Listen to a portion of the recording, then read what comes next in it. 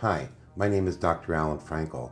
I'd like to speak with you regarding the use of cannabis in the prevention and treatment of traumatic brain injury.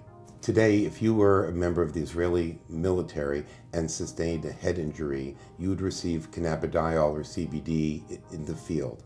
The reason for this is that there's substantial evidence that CBD will prevent the damage to your brain if you sustain an injury. There's also, by the way, similar evidence that if you receive CBD for a heart attack or a stroke, that you will sustain decreased damage. There are many patents on this. The US federal patent, as I've mentioned before, and CBD is now being studied in many clinical trials for traumatic brain injury. From my perspective, we don't know when we're going to have a brain injury or when we're going to have a stroke or when we're going to have a heart attack.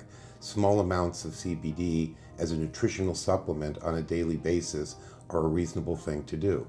I had a patient recently, about a 45-year-old woman, mother of two, married, in a very, very traumatic car accident, and she had memory losses. She was getting treated for her memory losses and having memory testing at UCLA, and she really was not making any progress.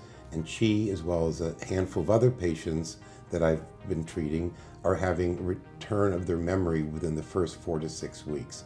So I would seriously consider CBD for treating traumatic brain injury, and I would certainly consider taking it preventively.